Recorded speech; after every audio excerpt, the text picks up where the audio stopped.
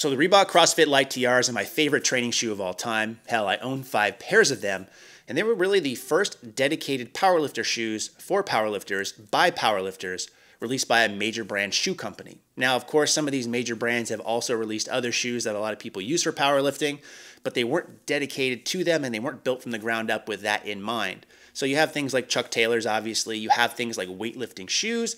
But again, these weren't made for powerlifters by powerlifters. So they had a lot of hype coming out with these shoes when they were first released. And of course, that's also bound to happen when you have people like Mark Bell and Jesse Burdick behind it.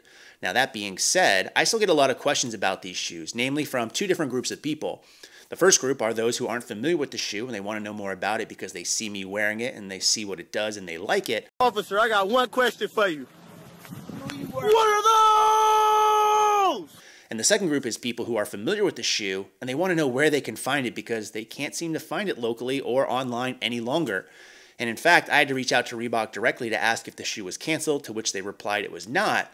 But they did tell me the only place I could find it is more than likely the Reebok outlet store, which does not bode well for the shoe and its livelihood. So that being said, with these shoes, they seem to have a big cult following. A lot of people want to know more about them or get another pair. So why were they such a commercial failure? Well, let's take a look at a few reasons why. All right, so let's get the biggest problem out of the way first, and that's the branding. There's no escaping relating the shoe to CrossFit. Now, the naming of the shoe is something one could easily overlook or forget, but the word marks of CrossFit are literally all over them. Now, that's not to say there's anything wrong with CrossFit, but I believe most people outside the community have a negative attitude towards it. In my initial video of the shoe, most comments were along the lines of, "I'd wear it if it didn't say CrossFit," or "Get a Sharpie and mark over the words CrossFit." I believe Reebok was worried that the market for these shoes wouldn't be large, so by branding them this way, they were hoping to get mass acceptance. I don't think Mark and Jesse liked the branding choice either, but likely conceded this point as the shoe might not have gotten final approval without it. I think this is pretty evident by the fact how both referred to the shoes as the power shoe instead. Officially, this shoe is called Reebok CrossFit Lite shoe or something along those lines. But I'm just going to call it a powerlifting shoe just to make things less complicated. Now, Reebok ended up alienating both the powerlifting and CrossFit audience with this shoe in the end, because powerlifters wouldn't wear it because it said CrossFit, and CrossFit athletes wouldn't wear it because it catered towards a style of lifting and performance that they didn't practice. The second issue with the shoe was the color options available. Take a look at the flagship leather model. I'm not sure if this is a powerlifting shoe or a prop from 50 Shades of Grey.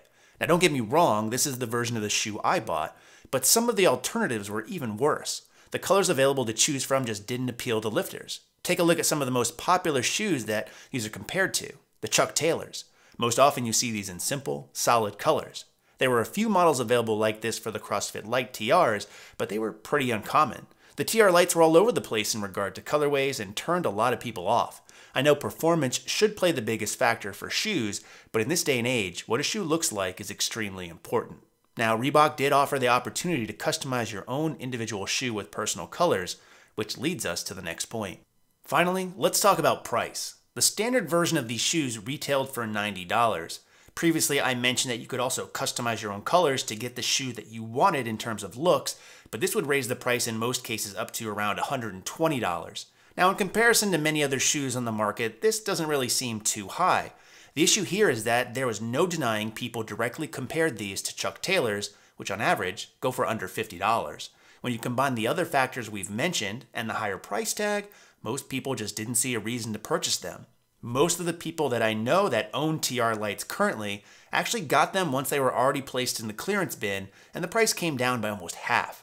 I believe if they could have found a way to sell these shoes closer to $70 or less, they would have been much more successful. So those are the main reasons why I think the shoe didn't work out. If you guys have other ones, make sure you leave those in the comments section below. It'll be interesting to hear another person's perspective. Now, of course, you can still find them if you're lucky, being in the Reebok outlet stores, which I've been to, I think, 3 or 4 of them, and I have not seen them at any one, so I don't believe that they're there still anymore, or in some online retailers, but in most cases, there aren't any sizes available that any average person would wear, or are there colors available that many people would own. But again, you know that to be a problem with the shoe in general.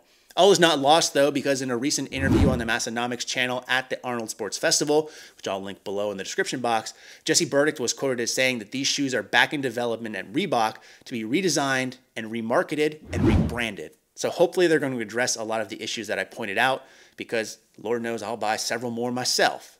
Let me know if you guys will as well. And in the meantime, we'll talk to you in the next video.